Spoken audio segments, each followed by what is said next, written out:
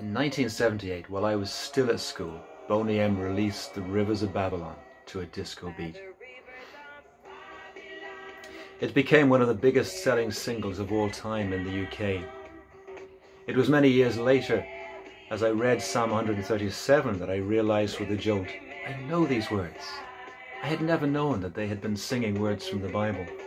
And it was some time before I fully understood that this was a psalm of lament, of deep sorrow, a hymn expressing the anguish of the Jewish people in exile following the Babylonian conquest of Jerusalem in 586 BC. Here then is Psalm 137 in its entirety. By the rivers of Babylon, there we sat down. Yea, we wept when we remembered Zion. We hanged our harps upon the willows in the midst thereof. For there they that carried us away captive required of us a song. And they that wasted us required of us mirth, saying, Sing us one of the songs of Zion. How shall we sing the Lord's song in a strange land? If I forget you, O Jerusalem, let my right hand forget its skill. Let my tongue stick to the roof of my mouth, if I do not remember you, if I do not set Jerusalem above my highest joy. Remember, O Lord, against the Edomites, the day of Jerusalem, how they said, lay it bare, down to its foundations. O daughter of Babylon, doomed to be destroyed, blessed shall he be who repays you with what you have done to us. Blessed shall he be who takes your little ones and dashes them against the rock. This psalm is written by the exiles when they are in a really bad place. Of course, they were in a foreign land, a strange land, where they didn't know the language or the customs, and they were far removed from all they cherished and all that gave them a sense of identity and security. With that geographic shift came a profound sadness and sense of loss. Their homes had been destroyed, their temple desecrated, and many would have seen their family and neighbours killed by the invading Babylonians. It's impossible to describe and hard to exaggerate the depth of grief and anger and even bitterness. A hidden irony in these words is that they speak of the children of Edom. The captors were Jews from the tribe of Judah. Judah was the eldest son of Jacob, who had tricked his older brother Esau, who was physically quite different, out of his inheritance. The Edomites were the descendants of Esau, which made them distant relatives, only adding to the pain of captivity. In researching this psalm, I looked again at the song by Boney M and discovered that it had been written in 1971 by the Melodians, a Rastafarian reggae group from Jamaica. They had discovered in this psalm a voice for their own grievance related to the enslaving of their ancestors in Africa by European nations such as Britain, France and Belgium. They saw Western civilization as Babylon, and the cruelty and inhumanity of the slave traders as like that of the Babylonians of old. This psalm was for them then a cry for justice, showing that God's word remains relevant to every generation. While Jamaicans had their freedom in 1971, they still lived under the shadow of that period of exile and exploitation. Only now do I better understand that Psalm 137 is about slavery, describing the injustice of it, and expressing the visceral anger in its final verses that can be felt by those who are violently stolen from their homes, trafficked and exploited, and who face ongoing discrimination because of their race or colour or religion.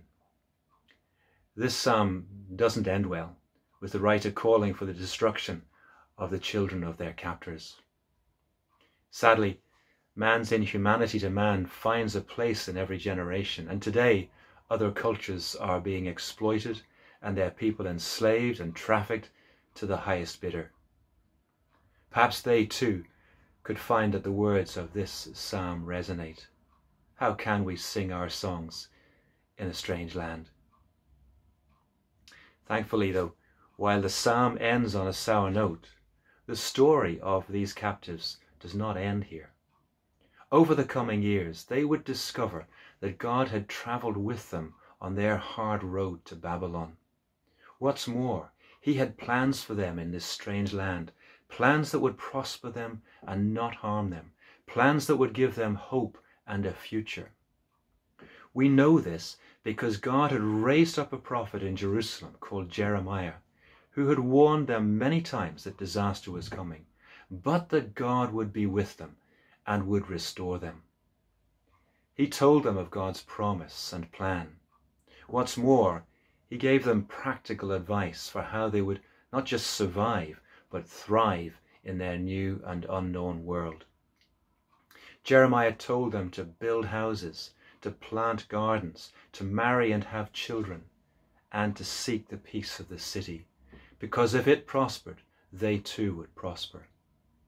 What's more, they did learn to sing the Lord's song in a foreign land, and it gave them hope. One of the captives, the prophet Daniel, exemplified this as he served God rather than cursing his enemies, and rose to the highest rank in government, which ultimately led to a reconciling of the two cultures. The world is currently reassessing its historic role in the transatlantic slave trade, and how and by whom that history has been written. The toppling of the Bristol statue of slave trader Edwin Colston on the 7th of June this year was a seminal moment in that global self-awareness. No Western nation is unscarred by its legacy.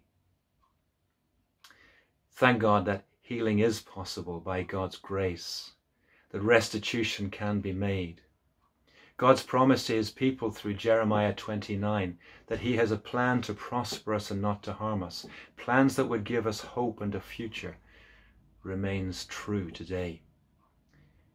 Jeremiah's practical advice is also helpful.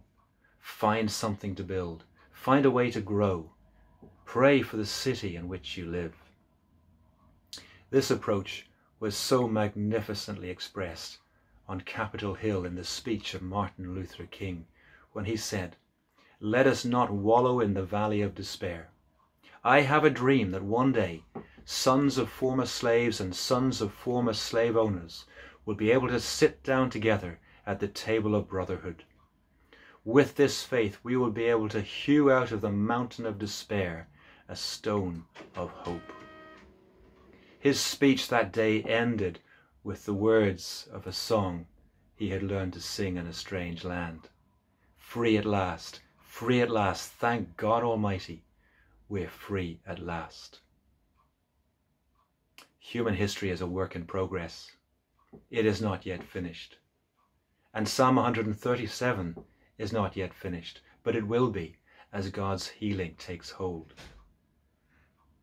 It requires the grace of those who have been transgressed and the humility of the aggressor. But perhaps this psalm will finish with words similar to those we heard a few days ago in Psalm 133. How good and how pleasant it is when God's people dwell together in harmony. Let that be our prayer. Amen.